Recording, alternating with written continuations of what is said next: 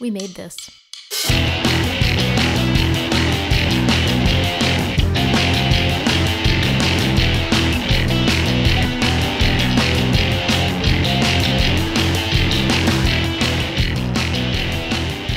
Hello and welcome to another edition of the podcast that they refer to as Pick a Disc. I'm your host, Matt Latham, and this is the podcast where someone picks a disc to talk about for whatever reason they want to. And today, the disc picker is me, because it's episode 80, it's a 10 thingy, it's a decade, I don't know what is it, not centennial divided by 10 edition of the podcast, so it's a Matt pick, and hosting this edition is the return of Jon Porobil from the Play Disc podcast, or the podcast formerly known as Play Disc, or the former podcast called Play Disc. I miss Play Disc. So, he's here to talk to me about Scatman John's Scatman's World. Yes, it is me that's picked it, and there are reasons for why I picked it, and you're going to find out those reasons if you keep on listening to the podcast. And yeah, as we do, we talk about the album, we talk about a lot about John Larkin, the man behind Scatman John, and delve a bit more into just how interesting he actually is. I hope you find the information. I hope you learn something about Scatman John in this conversation, because it's quite an interesting conversation we go into. But yeah, and I'm not going to spoil any more about this. So yeah, if you like the podcast and you like what you hear, if you haven't listened to us previously, go back and listen to a couple of the few episodes in the past. You've got quite a few to choose from, so you can go and listen to them. You can follow us on Facebook, Instagram or Twitter. We're on Pick a Disc is the username, and there's also a link to a Discord server as well if you want to join and just talk about what music you're listening to. So yeah. But before you do all that, why not continue listening to this? And I'm going to hit play on the interview where I speak to Jon. All right. Good morning, Matt. How are you today? I'm good, thank you, Jon. How are you? Not too shabby. We just wrapped up the first week of the new year, and I am back on the podcasting game again. Yeah, I'm dragging you out to retirement. That's right. That's right. Everybody, yeah. My name is Jon Porobil. I will be your guest host for Pick a Disc today. Mm-hmm. The podcast where generally they pick them and Matt talks about it with them. But today, there's a twist. Mm-hmm. So, Matt, you've picked today's disc. I have, yes. And before, I just want to take this opportunity to thank you for coming back. Working about it, you're the second person to ever... Well, yeah. No, let me rephrase that. You're the first person to host a second Matt pick episode. So congratulations for that. The award's in the post, honest. And yeah, I did some working out. Well, it wasn't really like working out. The last time you were on this was episode 40, and this is episode 80. So half the podcast has been and gone since you've last been on the podcast. Wow. We're going to have to mark the calendar for 120 whenever that's going to be. And if you'd asked me months ago what Bare Naked Ladies and Scatman John have in common, but I'm jumping the gun a bit. Matt, why don't you tell the good people what disc you've picked for this 80th episode of your show? Yeah, so I've decided to go and pick Scatman's World by Scatman John from 1995, I think it was. 1995. So, it is an unusual album. I think a lot of people have heard the lead single, which was also called Scatman. But I'm not sure that many people, especially among your listenership, will have heard the album as a whole. Yeah. Yeah, it's... Because I think the reason I wanted to talk about this because I think a lot of people probably don't realise how many albums he's done, because it would probably surprise you. Well, probably won't surprise you, but surprise some of you. Two, that Scatman John, or John Larkin as his name is that there's a very kind of inspirational, story behind him. He's a lot more interesting than people will probably ever getting credit for, and also quite tragic as well, and we'll get into that a bit later on. But quite in the lead up to this, I was kind of watching a few things, and a lot of people on YouTube videos and online commentary all kind of end the same in that they were very surprised at what they found out about him, and every YouTube video, every article I've read about this is usually ends with a kind of bittersweet kind of optimism, but also sadness as well. And we'll get into that bit why as well. But yeah, I've always found this quite interesting. It's not an all-time favourite. It's not one I'll put in my tier. So this is probably the first album in my pick that's not either a top or a middle tier. I've always liked it, and I don't think it's great. I don't think it's great.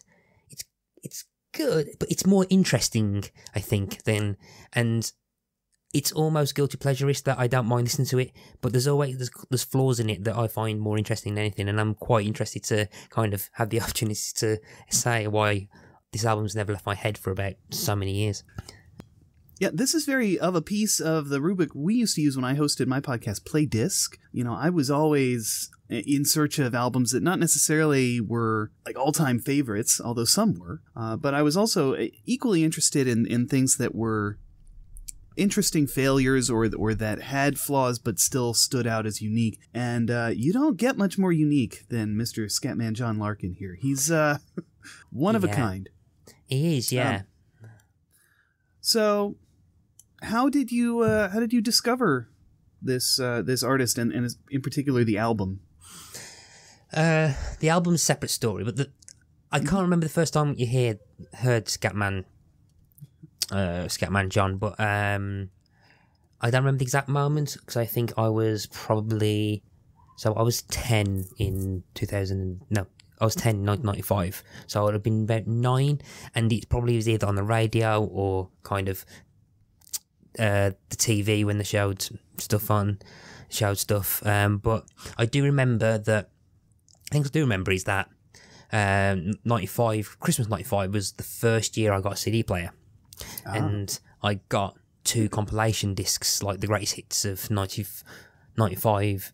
Yeah, the greatest hits of 95 and hits 96, which was, they always put next year's year on, even though all the songs were from 95. And I think on the greatest hits 95, they had the title track, well, not the title track, but Scatman's Give Me the I'm just going to call it the Scatman. They had that on there, and I think it was one of those that just like, as it was, because it was like the only music that I had, it was one that often got played throughout, and so it's always been in kind of back of my head. And jumping ahead into the actual album,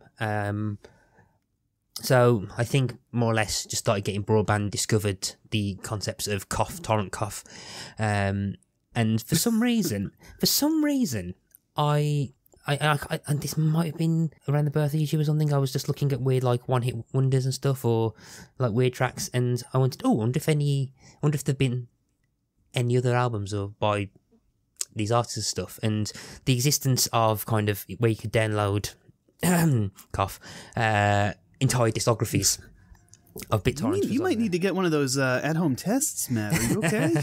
Yeah, cough. I don't know. I've got the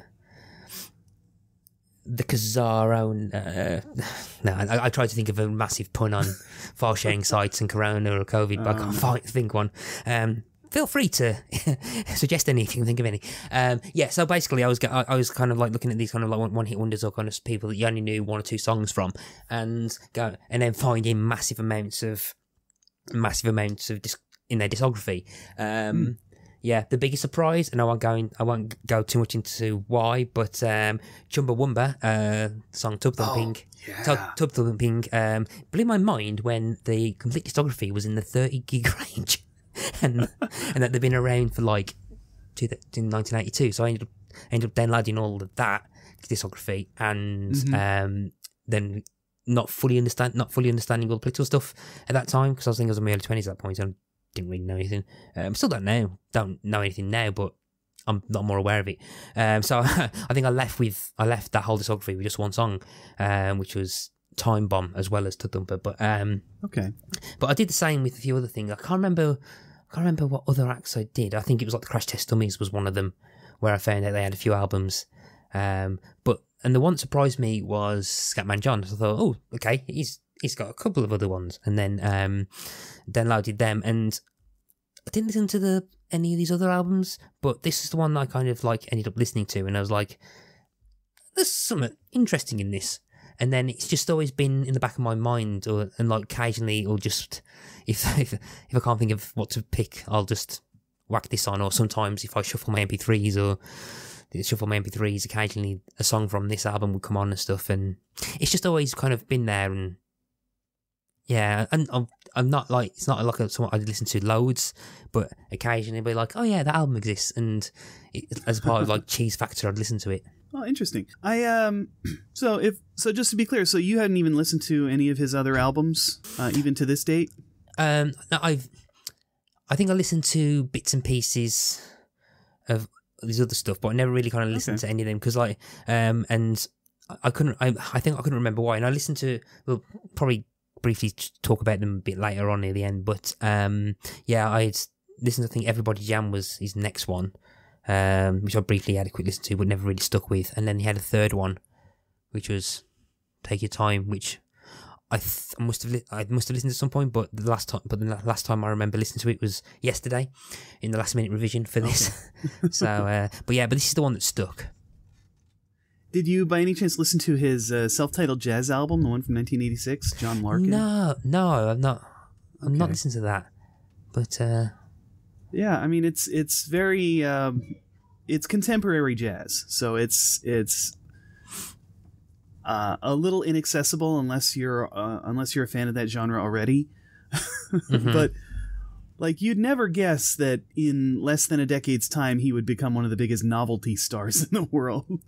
I'll go ahead and interject with my history here a little bit.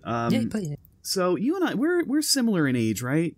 Yeah. You said you were about 9 when the song was new. Yeah. This is one of those ones. Sometimes it happens that there's like some cultural phenomenon, and you just completely miss out. Coincidentally, just I didn't hear it when it was new. I don't know how, because I understand it was a chart smash on both sides of the Atlantic. I understand it was a chart smash on both sides of the Atlantic, but somehow didn't manage to cross my radar until probably the early aughts. Like, I think it might have been 2009 or 2010 the first time I heard it, and it stopped me in my tracks. And when I say heard it, I do mean the song I'm the Scatman, ski bop bop bop bop, not the full album at this point. So the first time I heard that song, I had a misconception. I don't know if this is common. I'm curious if you had this.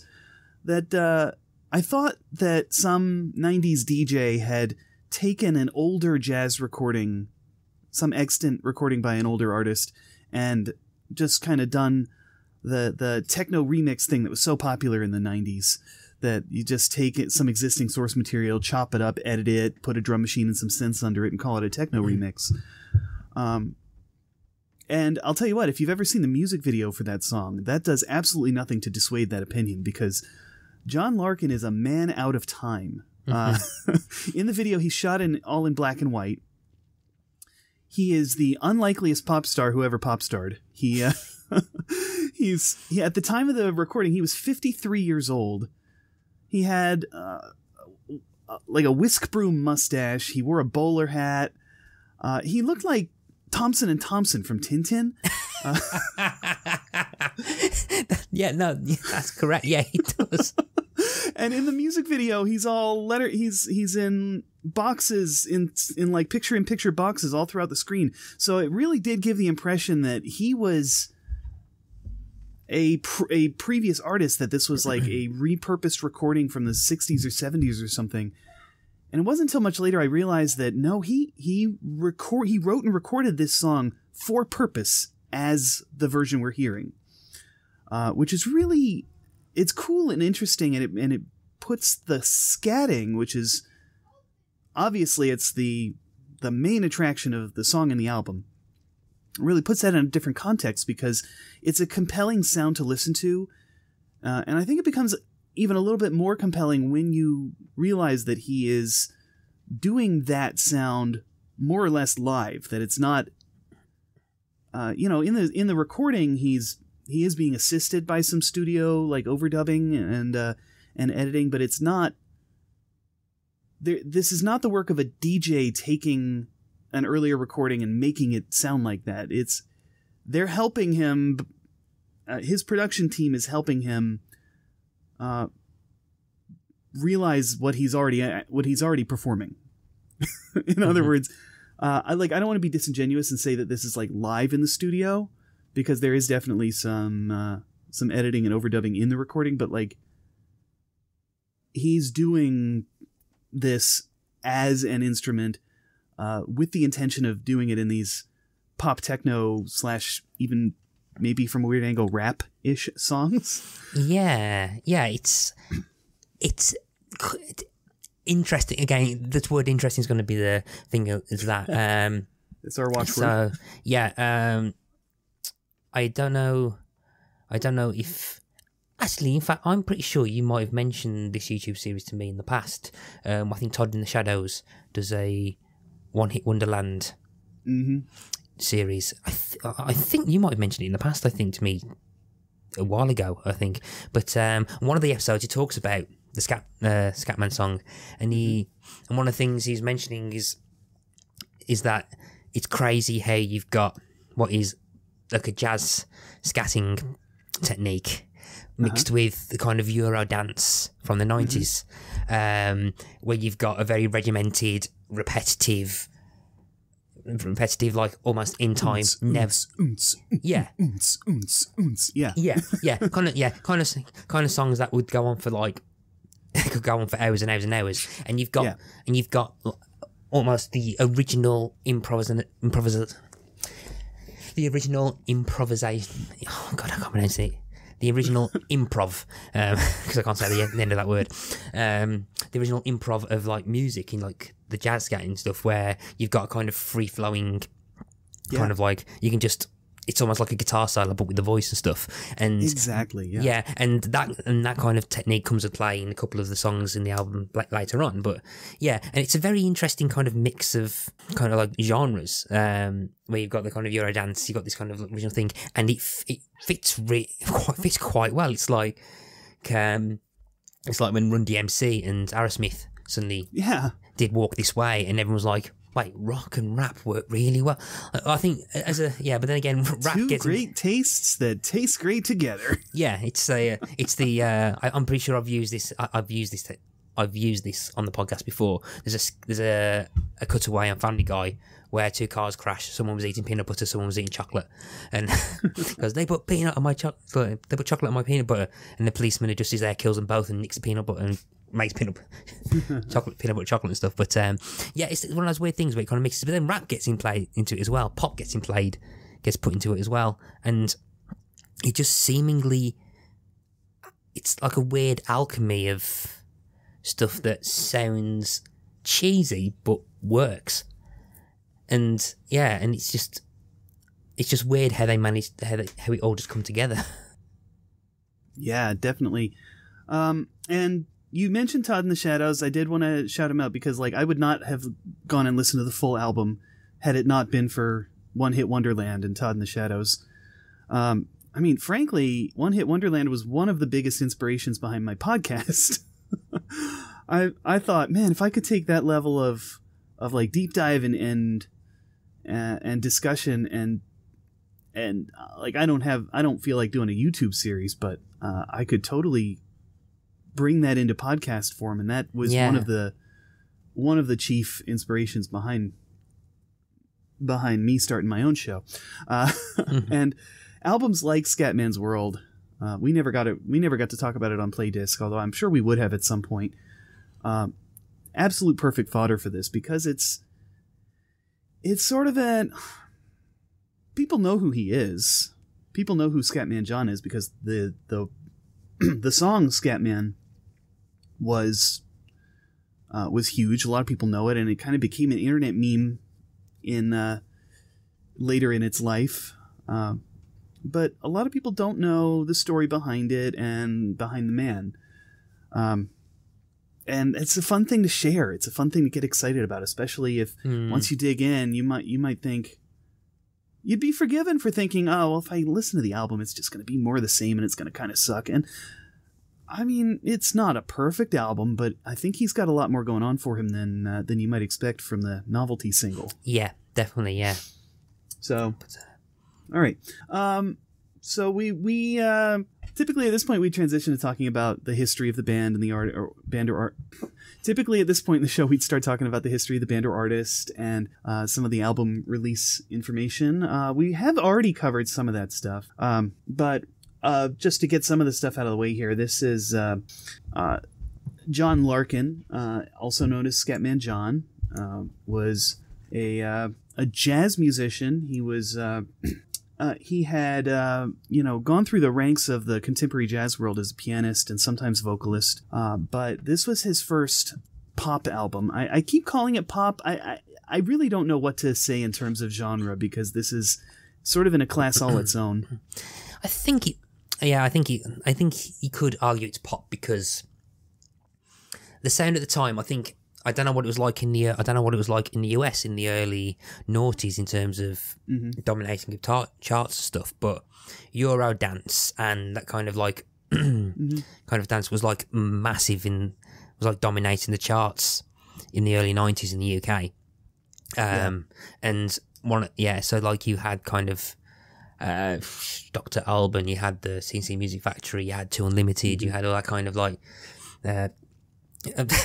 Corona who did Rhythm of the Night. All of those had chart success here in the States as well. But that kind of sound was there, so you could argue it was pop, but it was that kind of like European dance sound that was just really big and popular. It was kind of like when it's like in about 10 years time is like when the guitar revival, like the post-punk kind of indie guitar revival will come in. It was like a long drawn out phase. I think actually, Britpop suddenly kicking in, which probably knocked that off.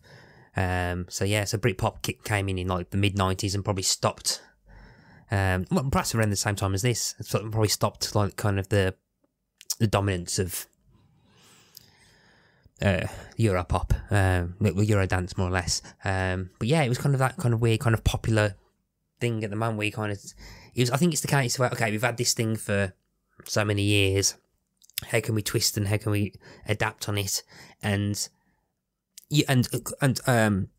there have been and throughout like the early 90s, late 80s, they've been doing kind of Eurodance remixes of different songs and stuff, and my mind's gone blank now, but that Todd in the Shadows episode on this gave a few examples, and I'm like, I didn't realise they were original songs. They were covers of songs or new versions of songs where you had like kind of 80s soul classics suddenly given a backbeat of like synths and kind of like synth bass and the kind of processed drums and stuff, and it was like a massive success. Yeah, probably my favorite of those is Cotton Eye Joe, Rednecks. Like, that was an old bluegrass standard, and now it's better known as a dance pop or techno song. So, again, I didn't go too much into. I don't think I ever went into the deep dive of Rednecks, but it came up on some kind of podcast a while ago. Not sure if it would have been worth your time to do that. Yeah, but but like if you look at some of the other singles around that time, they are exactly the same as Cotton Eye Joe. There's a song called Poppin' an Oak, and if you find the YouTube video for Poppin' an Oak, you'll see so many people taking the piss out of Redneck saying, "Oh, I'm so glad they went in a different direction from Cotton Eye Joe for the next single." Sort of like bringing it back into contemporary milieu when Lil Nas X had Old Town Road, and then I don't blame him for not wanting this to be his next single, but it was the one after his next single was Rodeo. Which is like, okay, in my opinion, Rodeo is a genuinely good song, probably the best on that EP, but you can't put that out right after Old Town Road. That's no, like... Okay, anyway. Yeah. That is neither here nor there. In 1995, after 2-3 decades of John Larkin cutting his teeth in the contemporary jazz scene, he abruptly pivoted to this project of being the Scatman. He adopted a new moniker, Scatman John, and released a single, Scatman, open paren, ski bop bop bop bop, close paren. And then subsequently this album, which is called Scatman's World. And it's a bit of a loose concept album too, which is one of the reasons it holds together and kind of rises above the novelty. Sorry, Scatman's World, the album, came out in July 10th, 1995, and it was his first album under the name Scatman John, which is the stage name he continued to use until the end of his life. So, in a way, it's sort of a debut. It's sort of a re-debut or a reboot of his career, and certainly the version of his career that he had the most financial and commercial success with. So let's get into the actual songs here. Outside of that one lead single, Scatman's World is a bit of an odd bird, and as we've discussed, I mean, he has this instrument, which is he's a piano player. I don't know if there's any real piano on this album at all. It looks like sounds like it's keyboards, or at least yeah. I don't think there's an actual keyboard in it. It all seems to be like either like processed synth sounds or probably stuff from keyboards. Yeah, there are, and I'm not finding album credits anywhere here, so it's not clear to me what instrumentation is being used. There are I think 2 or 3 songs on this album that have a quote-unquote piano on them, but I'm pretty sure it's a like Yamaha keyboard patch or something like that, from how it sounds. Or if it is a real piano, it's processed beyond recognition. And it's not clear whether John Larkin is playing those keyboards or if he left all of that to the production team of I might be mispronouncing this, but Catania Music, who did the producing, and it's Antonio Nunzio Catania, who actually has a co-writing credit on every song here, probably because of all the instrumentation, which is... I don't want to sound disparaging, but the instrumentation on this album is mostly just bog-standard 90s dance pop, what used to be called techno. And, I mean, if I tell you, imagine a techno song, yes, you're going to be... Yeah. Or one of my favorites is say the word boots, and then say the word cats. Boots, cats, boots, cats. But, you know, if you picture just the stereotypical 90s techno, you're not going to be too far off the mark for a lot of these songs. And, you know, that does sound pejorative, but again, I enjoy this album, so I'm not saying that to knock it. But he does dress it up in this concept. He has this, 2 of the songs on this album directly reference an imaginary land called Scatland. Mm-hmm. And I think it's indirectly referenced in a couple of the other tracks as well. Let's just get this out of the way. We're not early in the podcast anymore, but let's just get this out of the way before we start talking about it. Scat has multiple meanings. I don't want to... You know, when I was in 8th grade, I had a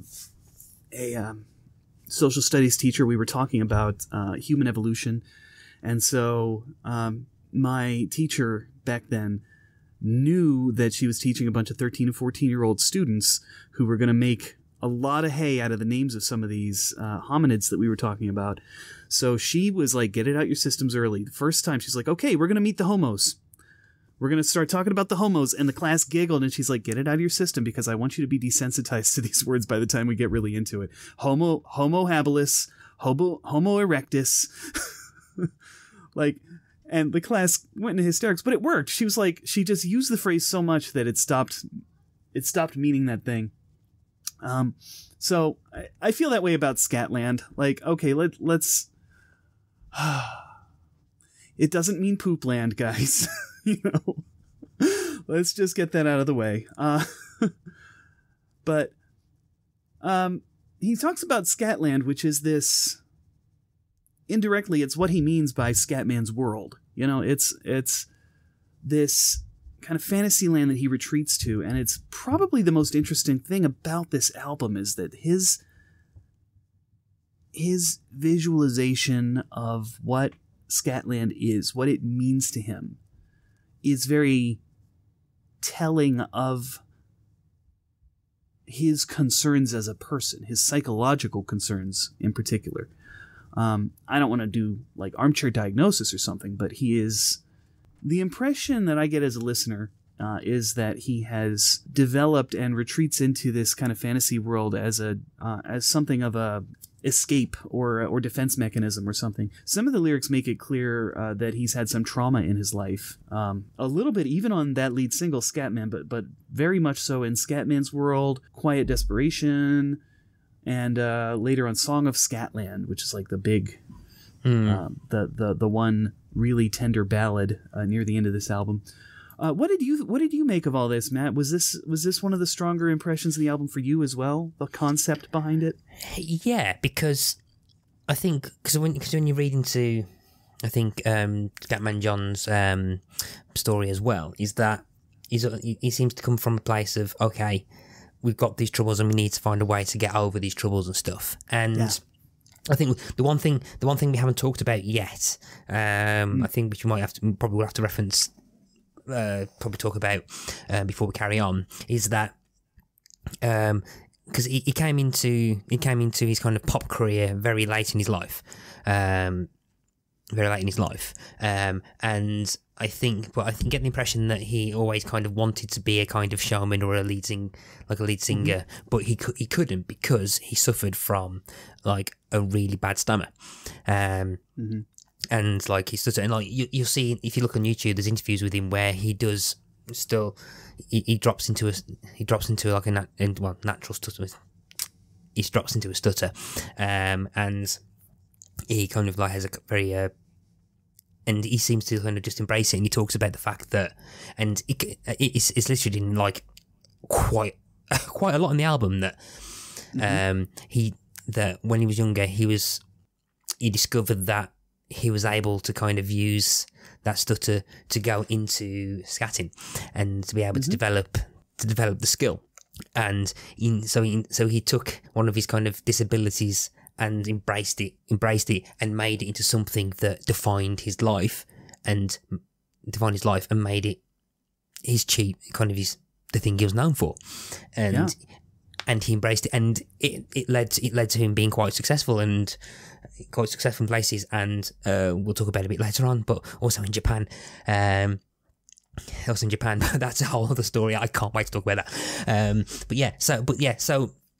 So when it comes to Scatland and Scatland's world, or the land of Scatland as the kind of concept and stuff, I think he might have this idea that there's like an idealistic world that we can achieve if you kind of like see what's wrong and then find out how to tackle that and then become a better person out of it. And if everyone in the planet does that, then the world will be a much better place. And I can't think of a better analogy. We all ascend to Scatland, which is kind of weird thing to say and stuff. But there is kind of this imaginary kind of end goal that he kind of envisions, kind of recovery from whatever trauma and stuff. I've not been able to find much about it. The only reference I really could find was in the Genius notations for a later song, where apparently he did take drugs and stuff, but I couldn't find any confirmation on that.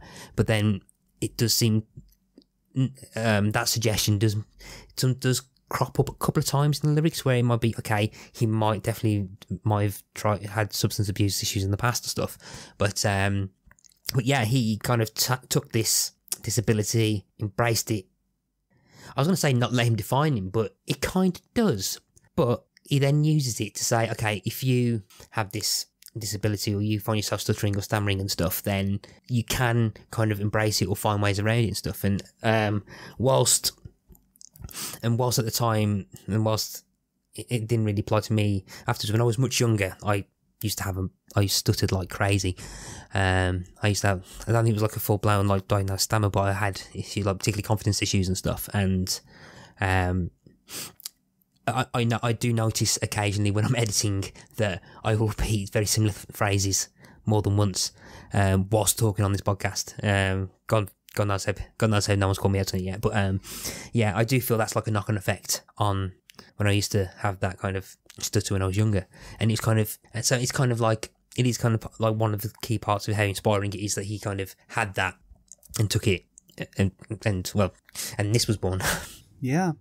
One key lyric, from the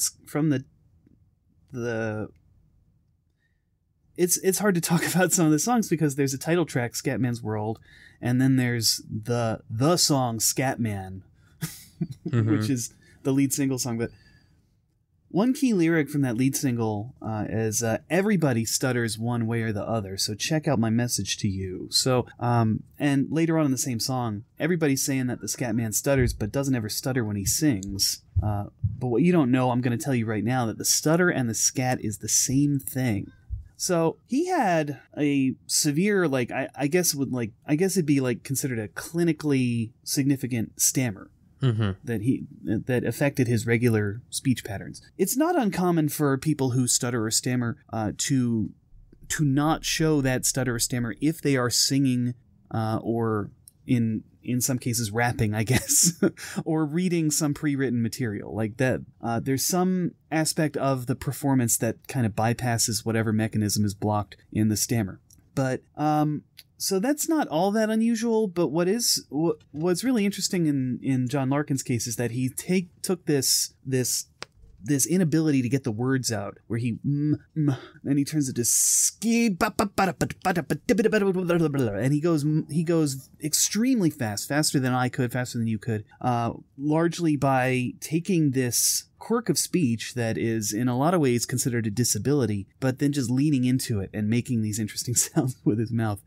The clinical aspect of this stammer that interrupts his speech definitely affected his life. It's not really clear from public record about just how bad that was, but it's clear he's been through some form of trauma. He had some confidence issues. He had some inability to deal, and it's my understanding is that he was reluctant to even take on a vocalist position in his jazz music because of that stammer, and I think it was his wife kind of convinced him to try it anyway, and he got some good critical reception, so he put out a whole jazz album with some vocal stylings on it as well as keyboard, and then eventually became this leading man and then eventually became this solo pop act. The other key lyric in this album that I wanted to highlight is from Song of Scatland, near the end. The society of Scatland is composed of very loving, caring people who have never even heard of political corruption, class distinction, war, and all the other stuff that goes on in the world of the Earth people. Which, like, for me, it's telling in the way he's framing it. Like, these are the problems that he is concerned with in our earthly existence, so he invents a world where these problems don't exist. It's kind of like Coheed and Cambria, but eurodance jazz. Yes, it's exactly like Coheed and Cambria. By the way, I wanted to mention this earlier. I looked this up. Scatman John is not the oldest person ever to have a first appearance on the Billboard chart, but he is like, I think, third place, something like that. It's very unusual for a man of his age to break into the chart for the first time. If I had been him, I wouldn't blame him for going this far into life and expecting that it would never happen. So it's really cool just to sort of see. I think by the time he recorded the rest of the album, I think he had a taste of what the success of that lead single had brought him. And I think it shows through in some of the lyrics, especially in songs like Only You, Sing Now, Pop Star. He seems pretty excited at the prospect of being famous for being the Scatman, but he has a bit of sort of sardonic distance from it as well that I think keeps him seeming humble and grounded. Yeah, there's again going back to Todd in the Shadows, he described him as a kind of cartoon character, which he kind of is. I mean, Scatman John is so you've got like kind of John Larkin. So you've got John Larkin and you've got Scatman John, and I feel there's a great self-awareness. There's a great self-awareness, and like I think, and you get the impression that he's quite enjoying being able to do what he's doing as Scatman John in the kind of guise that we're seeing him in. and the guys that we've seen him in, and that he's able to kind of be fun, but then kind of process and perhaps talk about or perform about things that he's perhaps always wanted to kind of explore in the kind of like slightly darker, kind of like darker aspects of his life or darker aspects of the world and stuff. And he kind of enjoys being able to do that and mixing it up, and it leaves with this kind of interesting, weird tonal mishmash, which sometimes doesn't hit properly, I don't think, but you kind of have to give him points for effort because it just, I mean, like, yeah, for example, I think The Quiet Desperation is about homelessness. Yeah. It's about homelessness. And again, it might be the best song on this album, by the way. Like, as a song. Yeah, it's again, it's kind of like if you wanted the gritty reboot of Scatman John. Yeah, I mean, if you had like Scatman's World and you've got Scatman, and then you got Christopher Nolan to do kind of gritty reboot, then this is the Quiet Desperation aspect of it. But with that song, because I'm assuming because we've naturally moved on to talking about the songs anyway. Sure. Yeah, that song I find is quite interesting. That he starts talking about our world again, and I'm assuming part of it is to do with kind of like, in Scotland this would not have happened. It doesn't really reference Scotland in that one, but it kind of talks about what's happening here and stuff, and lyrics that are very oddly relevant in 2022. There's a big race. Gosh. Yeah. Hasn't aged a day. No, yeah. For example, the second part of the first verse is the guy in the Mercedes just hollered with the dollar, better grab it because the signal's turning green, and while you're at it, put the jug behind the picket fence because the cop that's driving by for sure looking mean. Institution, contribution, restitution, destitution doesn't mean anything to you now. You're the freeway feature for your audience are driving by, so you should stand up and take a bow. It's for one, it's kind of like taking a slight jab at institutionals. It talks about kind of like police corruption. I mean, I saw that line because the cop that's driving by show looking mean. I was like, bloody neck. But then again, evergreen. Yeah.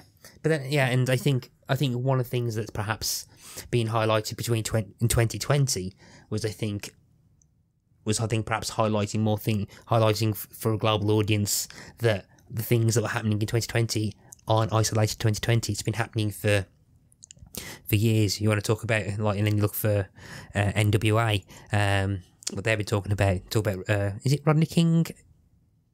Was it Rodney King riots and that kind? Mm-hmm. Yeah, Rodney King. I mean, the correct answer is there were many, but yeah, the one you're probably thinking of is Rodney King. Yeah, and those kind of things that are happening before this album came out. And it's still oddly relevant in terms of all the things it's talking about earlier in that song. Lordy, do I wish it weren't, but yeah, it's true. Like, a plastic bag is all you got to show, and your books inside your shopping cart is probably the best education you're ever going to know. Again, criticising the education system, and very oddly progressive and very kind of almost left wing. Left wing. Yeah. I'll say I think he is. I think he would embrace being called left wing. This also comes up in Scatman's World, not the album, but the track 2 on this album. If part of your solution isn't ending the pollution, then I don't want to hear your stories told. Like, this is a guy who's really concerned with what we now consider either leftist causes. Some people say liberal, although that has kind of two conflicting meanings sometimes. But the kind of guy Rush Limbaugh would have made fun of, for being a Guardian reading lefty, which mm-hmm. A bleeding heart is one of the phrases we use a lot here in the US. Like, he cares about the homeless. Yeah, I'm sort of shifting into my Limbaugh impersonation. Oh, he wants to house the homeless. What is he, a communist? Like, that's not. Maybe a little, but he's concerned with this. He's concerned with climate change. He's concerned with poverty. He's concerned with just general treatment of your fellow human beings. Like, I'm sure he resents having been subjected to trauma in his own life, and that gives him a great deal of sympathy, which I think is a good quality. I mean, you say probably not communist, but There's the closest thing to communism in this album is the start of the second verse, and Scatman's World is like one of the top of my kind of guilty pleasure songs. I love this song. I unashamedly love this song. In fact, so much I don't think it's guilty pleasure. There's just something so cheesily pop about it. But the second verse starts with everybody's born to compete how he chooses, but how can someone win if winning means that someone loses? Which basically is capitalism. Basically capitalism. Yeah. And like that's 100%. That's like again, I'm my knowledge of communism isn't that great, but I'm assuming. But if anyone would like to inform me whether like, because my idea of communism, everyone is equal, and that's probably the closest thing you've got to that kind of almost like, if not communism, socialist, is that the right word? I'm not sure, but there's definitely a kind of anti-capitalist sentiment. Oh yeah. In that, which I could, if you allow me to, kind of really set the record straight on like the political spectrum, but like that's way beyond the scope of this discussion. Okay. So I don't think we need to focus ourselves with that, but I think anti-capitalist is definitely an apt descriptor. Like a lot of the, he is concerned with wealth distribution, and wealth distribution is a contributing factor to a lot of the other things that he is also concerned with in the lyrics to this album. Oh yeah. And again, same chorus, same verse. Source of my intention isn't crime prevention. My intention is prevention of the lie. Welcome to Scatman's World, where it's again, particularly when you go back to his kind of like almost. I mean, he doesn't really reference anything else about police. I think for the rest of the album, apart from that one line. But yeah, again, he's part of me is wondering that if he was still with us now, particularly what's happening in the world, I genuinely think I think that he would probably be doing something a lot more overt and direct along those kind of lines.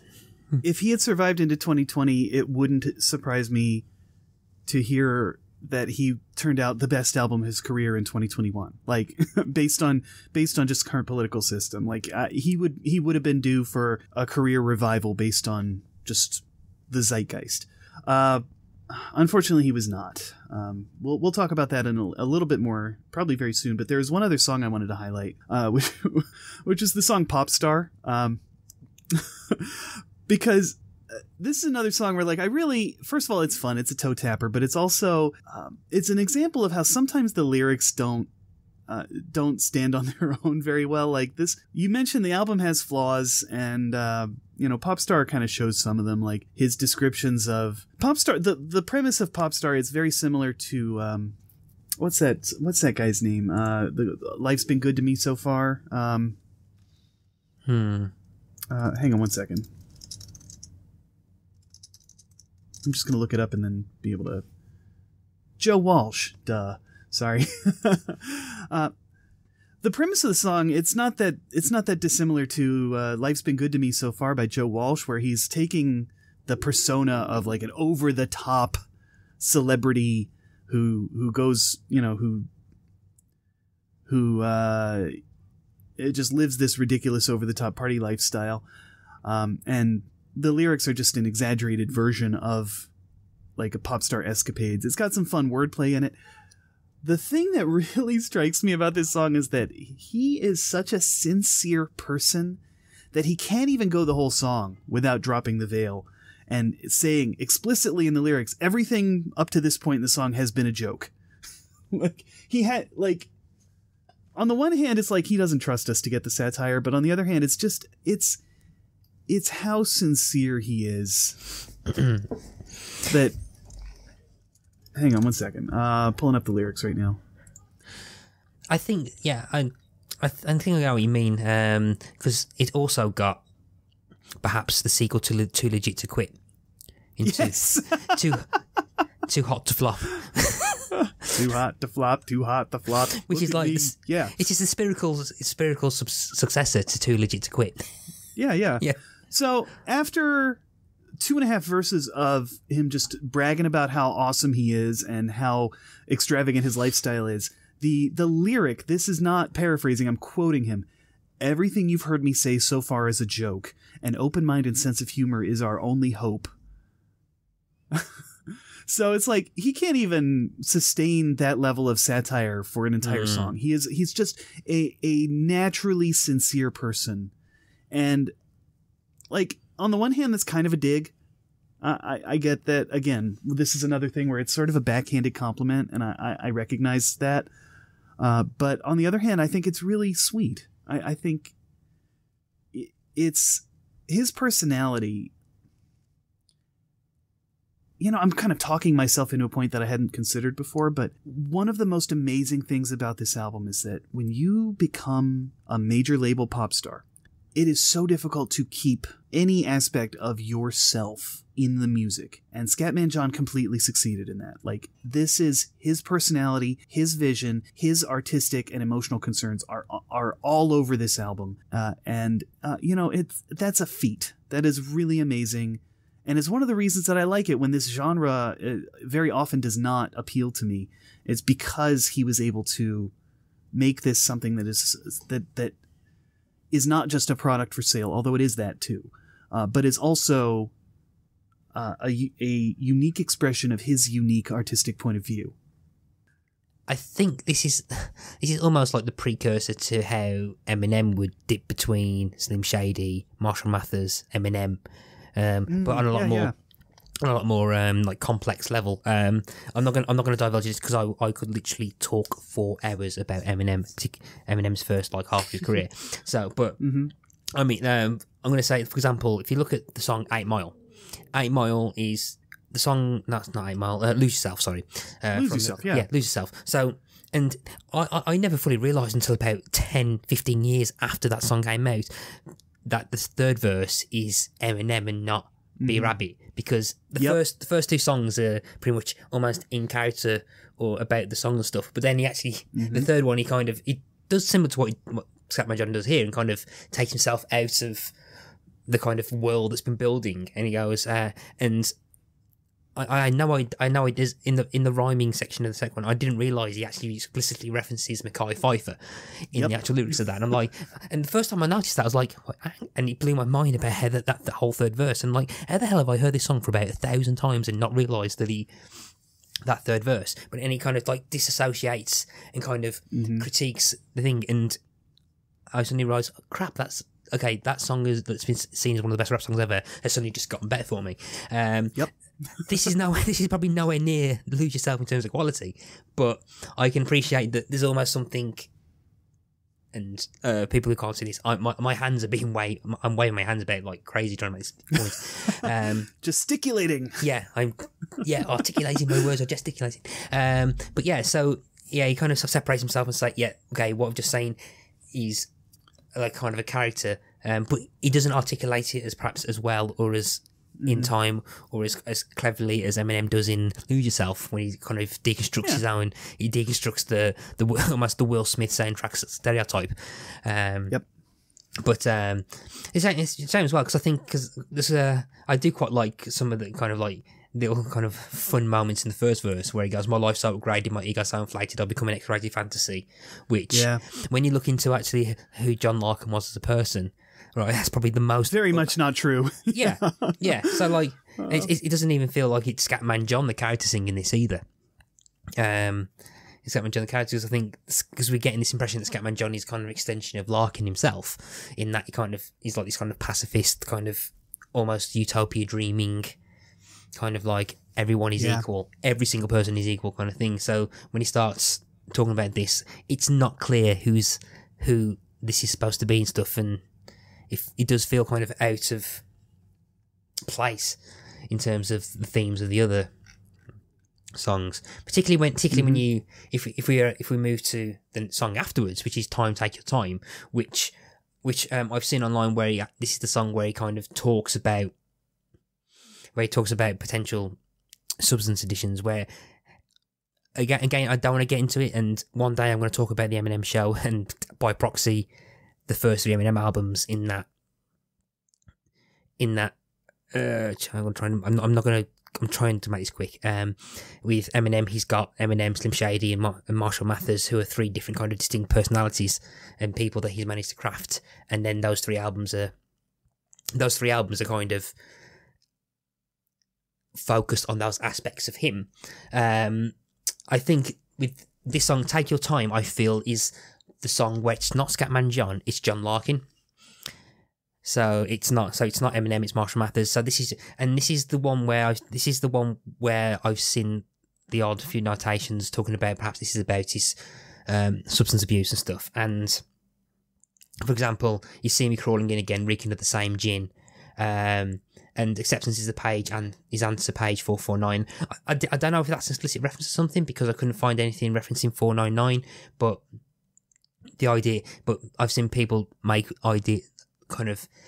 the idea that perhaps it's like, I don't know, an instruction manual for like Alcoholics Anonymous or something, or something like that, because the song is about kind of like take your time, take one day at a time, of like trying to get through something.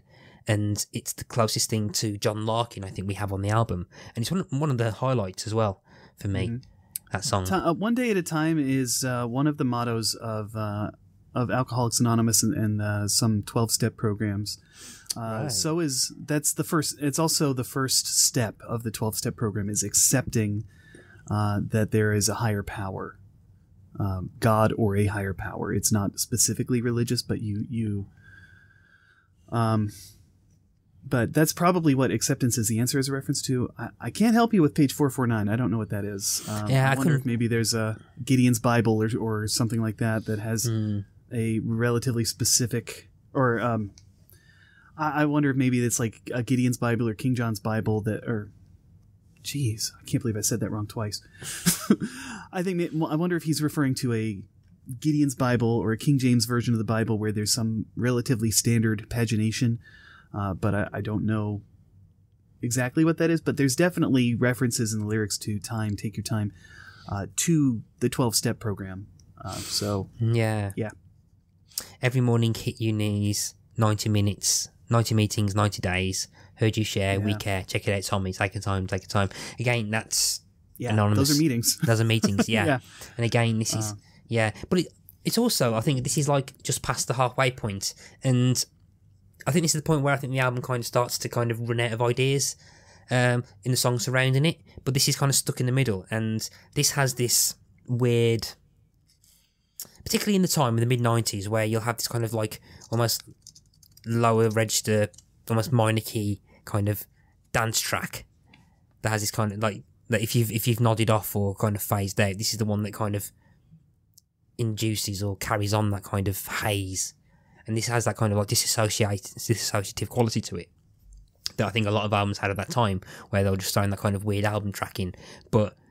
And it has that, but then I think it's one of those that rewards a re-listen, because when you start to actually think about it, it does start doing those things I mentioned earlier, in that you realise that this isn't a character, this isn't the cartoon, this is the man behind everything, kind of talking. Not as frankly as perhaps other artists will do later on, but yeah, this is him kind of being able to discuss or hint to perhaps those traumas that you was talking about earlier. But then this comes in like what, right after Pop Star. Yeah, so it's a very tonal. It's a tonal left turn where you can pretty much like almost handbrake turn for the album and stuff. And then that's a really good point. Do you happen to know? I mean, this would have been the time it would have been released on vinyl, because CDs were still not quite ubiquitous yet.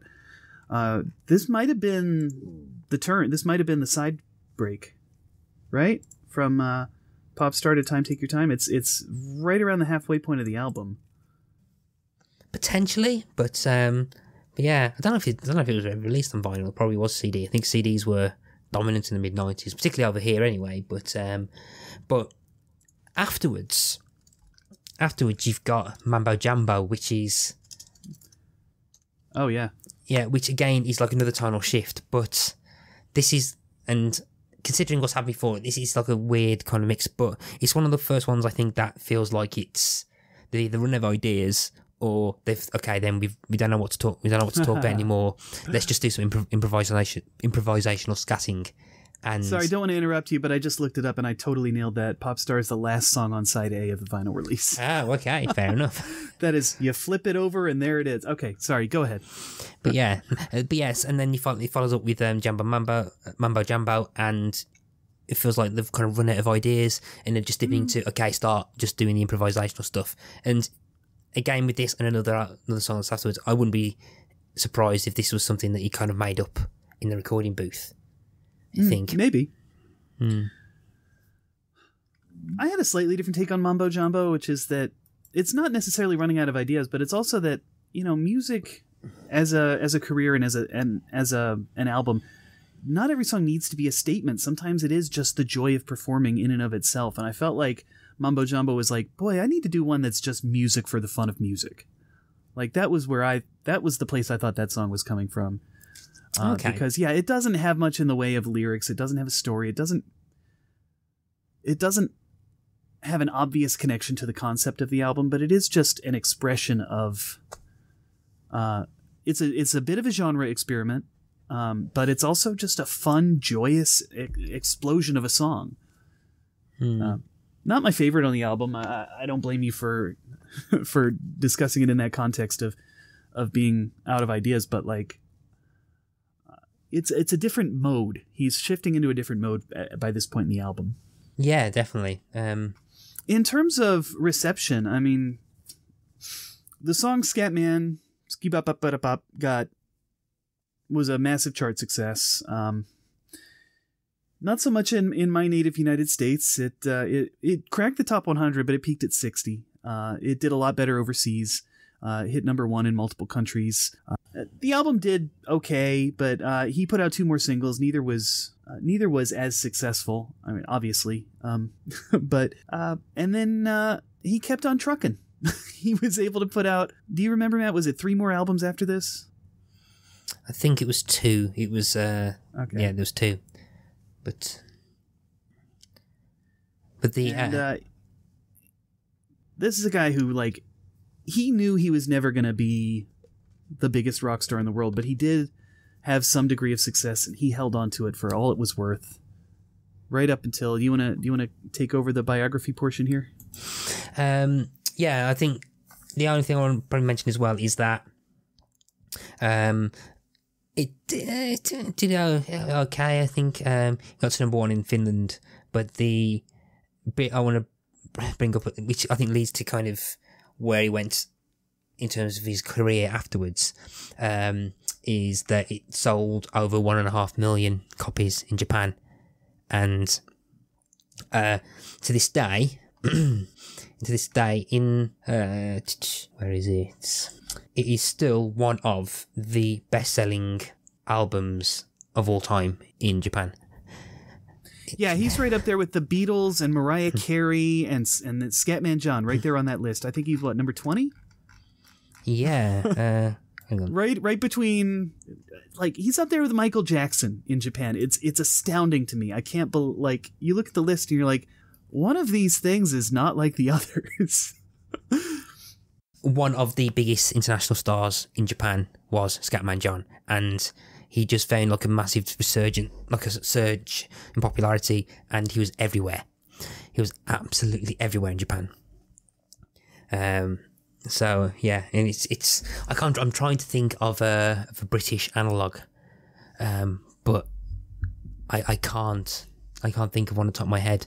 But yeah, if he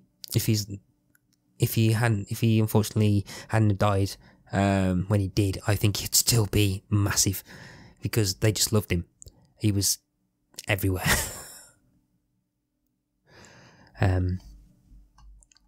But yeah, so he and then I think but based on that, I think he was. I don't know whether I can't remember where he was, but I think he collapsed on stage. He collapsed on stage and was diagnosed with lung cancer. And I think a couple of months later, he passed away. I think in November of 1999. So he tried to keep working through the diagnosis. Like, this is a guy who's like, I finally achieved my dream of achieving commercial success through my art, and he didn't want to let it go. And it's so hard to blame him for that.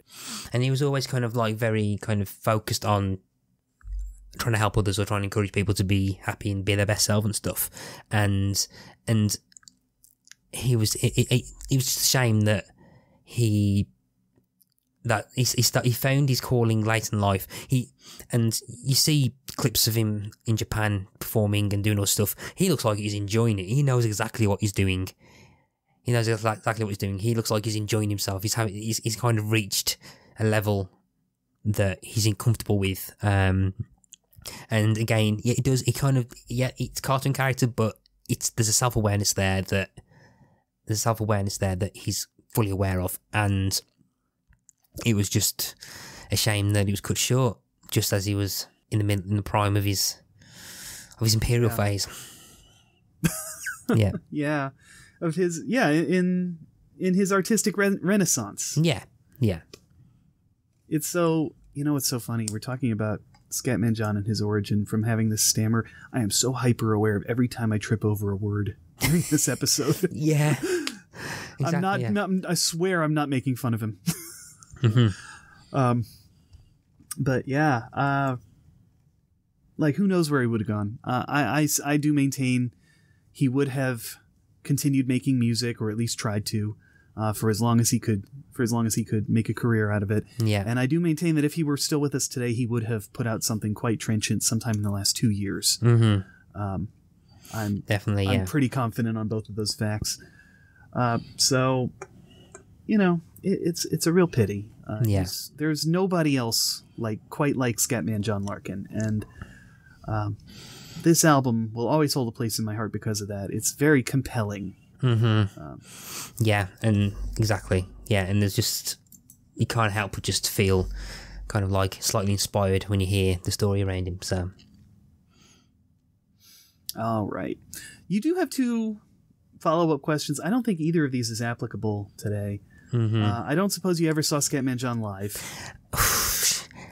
No. And then where else to go in their discography? I mean, we already talked about the other 2 albums, Everybody Jam and Take Your Time. Yeah. Which you're not even that familiar with, right? No, I think I'm familiar a bit with Everybody Jam because that was the lead single right. from his second album, where he has a kind of virtual duet with Louis Armstrong. That's right. And the video's filmed in New Orleans and stuff, and it's a really good song. It's actually a really good song, actually. It's just it is. The rest of the album doesn't really hold up. And when I listened to Take Your Time, which I think it was released posthumously after his death. You're doing the whole Porky Pig thing here. Yeah. I just can't pronounce words today. I think it was really after his death. Funny enough, I'll square the circle on this one because the way I learned the word you're trying to say, posthumously or posthumous, is from the album Maroon. Oh, right. Because Stephen Page sings it in the last track on that album, Tonight is the Night I Fell Asleep at the Wheel. I'm just a posthumous part of the scene. I'd never heard that word before. Yeah. Posthumous. Yeah, I was I want to say 13 years old, 14 years old maybe. I'd never heard that word before, and that's how I learned it. So, hearkening back to my previous guest host stint on this very podcast, like half the podcast to go. Half the podcast to go. Yeah, but I think Take Your Time. I think it's kind of weird as well because there's a lot of kind of other vocalists doing all the choruses, and so they got all these kind of female vocalists doing all the choruses and the breaks and stuff. And I don't know the situation around that and everything, but it just feels so different to this album. This album feels like its own, kind of unique slice of Scatman John that is not. Yeah. He's not looked into. You really get a feel for who he is. Yeah. Or at least who his performing persona is. Wonderful. Well, I'll go ahead and I'll give the wheel back to you, Matt. Yeah. I tried to be careful with the old girl. I only hit a few mailboxes on the way. Yeah, no, it's fine. It's fine. It's fine. I'll send you the invoice for the work. But yeah, okay, getting control back. So here we go. I need to remember how to do the hosting bit now. Yeah, okay. So yeah, we come to the end of the 80th episode. I mean, bloody hell, 80! Wow, the 100th episodes this year. I can't believe I'm getting to episode 100. I can't believe that. Which is about November time, and it's. I won't lie. I'm a little envious. Like, I had dreams of what we were going to do when Playdisc hit 100 episodes. Never realized. So episode 100 was the first album I wrote down on the spreadsheet. So before the first one, I'm saying, okay, I'm going to hit a target. I can't wait. I'm going to hit a target. I want to talk about this album on episode 100, and it's going to be the motivation I'm going to get to try and do 100 episodes. And I think it's working. I think it's good. I think it's working so far. So it's an amazing achievement. Congratulations. Yeah, but I think that'll be November time. So I could easily give up before then. But anyway, but yeah, that's in the future. We're going to go back to the present, which is and the conversation that we're having now, which is the song for the playlist. Now, for people who've not listened to this before, what this is that I'm going to be asking John to pick one song from this album to be immortalised forever on the Spotify Hall of Fame playlist. I can't veto it. The choice is his, and I'm going to ask John, which song do you think you're going to add to this? Matt, I have 6 words for you. Mm-hmm. Ski bop bop badop bop. This was not a difficult call. Like, there are good songs on this album. There are songs that are sort of revealing more of what Scatman John does. But if I'm picking one for the playlist to represent this album for all of history on your Spotify list, it has to be Scatman, Ski Bop Bop Bop Bop. Like, there's no, as an opening statement, as an artist, you know, as a "This Is Who I Am" song, you can't do better. It's a great example of the scatting as an instrument. So it's a really good performance of the ba ba da ba ba da ba part. But it is also, the lyrics have this mission statement of like why he does what he does, and why it's important to him. Mm-hmm. So I can't, and it does all this while being an absolute bop. Like, total, like, it slaps so hard. I never get tired of listening to it, and that's a rare thing in this world. So that's our song. So Scatman Ski Bop Bop Bop is going to be the 80th song that goes upon, probably the 80th, 79th. Well, it's going to be representing episode 80, which means it will follow the double bill of Seven Wonders by Fleetwood Mac and last episode of Jesus of Suburbia by Green Day. Nice. Oh, can't wait to hear that album. I can't wait to hear that episode. Harrison and I, when we thought we were going to continue Playdisc, we were debating which, if any, Green Day album to cover. He definitely wanted to do American Idiot, and I wanted to do one of the lesser known ones. But can't wait to hear your take on that. Yeah, so he's from the long 9-minute Jesus of Suburbia into Scatman. Let me ask you. Yeah. So, Jesus of Suburbia very obviously surpasses the Latham limit. Mm-hmm. Is it an exception, though? I mean, I think it remains extremely compelling the whole time. What did you think? I guess I just need to wait for the Green Day episode, but yeah. Spoil it for me. I can't remember. Okay, all right. Well, never mind. It's been a few weeks since I've recorded an episode, but yeah. So we're going to go from Jesus of Suburbia to Scatman John to the album that's going to be. I'm not going to spoil it. I will tell John after recorded, but it's going to be an interesting few mix episodes coming up for the playlist, I think. Especially when you go from this to what's coming next episode. But yeah. So with that, we've reached the end of the conversation, and John, it's so glad to chat with you again after all this time. Nice to have a catch up and catching up with an old friend. Yeah, definitely. And people want to find you and your songwriting works. Where can they find you? First place I send people is to my Bandcamp page. That's Jon Porobil at Bandcamp, or not at Bandcamp. That's at jonporobil.bandcamp.com. My given name is spelled without an H, so it's Jon, and my surname is Porobil. So type that in Jon Porobil jonporobil.bandcamp.com. I also have a SoundCloud and a YouTube page, both under my own name if you just type in the searches on those platforms. And my most recent album at the time of recording remains the one that came out at the end of 2020. It's called Stages, and it is available on Spotify and Pandora and Apple Music and Amazon Music and all these other wherever you get your music, you'll be able to find that there. And I hope to have some other new stuff for you by the end of this year. Oh, cool. And look forward to. That's one of my New Year's resolutions. Look forward to that. So, been hard at work on some tracks lately. So. Oh, cool. And with that, we've reached the end, and I just want to say thank you ever so much for coming on, John. Oh, thank you for having me. I missed this. You've been listening to Pick a Disc, and I've been your host, Matthew Latham. Our theme music is Pump by Kevin MacLeod of Incompetech.com. Pick a Disc is hosted by the We Made This podcast network, and you can find them on www.spreaker.com/user/WeMadeThis. You can find the Pick a Disc show site on www.spreaker.com/show/pickadisc. You can find us on all the usual social media type places like Facebook, Instagram, Twitter under Pick a Disc. You can also email us on pickadisc@gmail.com. Until next time, happy listening to all those discs that you are picking. Goodbye. Hello everyone, this is Tony, Network Chief of We Made This.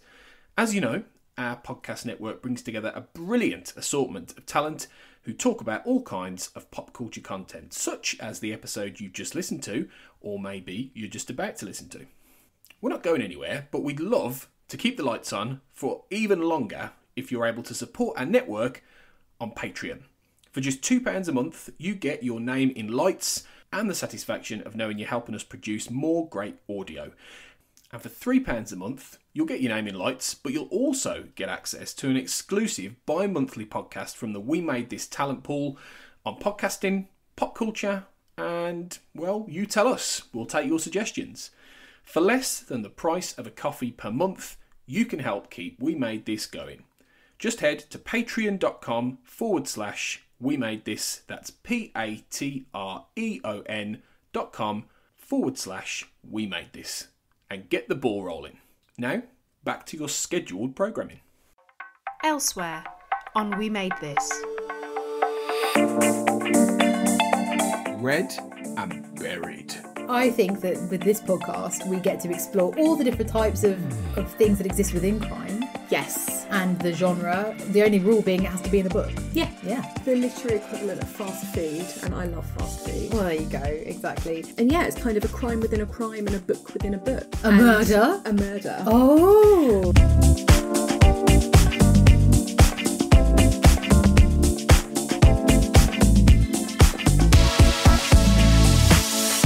Shipwrecked and Comatose, a Red Dwarf podcast. And I think what it actually does is simple, silly, short and on brand and fits Red Dwarf, but critically, because it is an advert, it's actually effective. I got the message that it is a better idea to use the app technology over a phone call to the AA, and that's surely the job done, right? Yeah.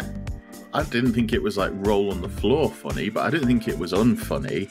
I thought Chris Barry's performance he was ringing, it reminded me a lot of the old bank adverts you used to get where someone would be like, oh, you're with that new bank, well I'm with so-and-so bank and I can ring. I'm sure that there were adverts like Brian Laurie that used to do that back in the day, or Harry Enfield. The Barclaycard adverts with Johnny England. That's it. Yes.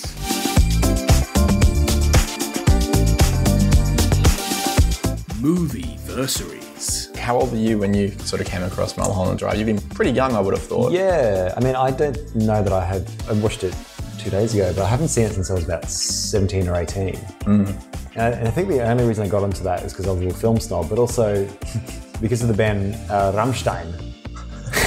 Right, they had, was it the song Rammstein in Lost Highway? The song Rammstein was in Lost Highway, correct? But they also did a music video for some song, I can't remember what it was.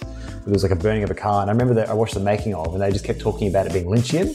And I was like, what does that mean? Check out all of these shows and more on the We Made This podcast network.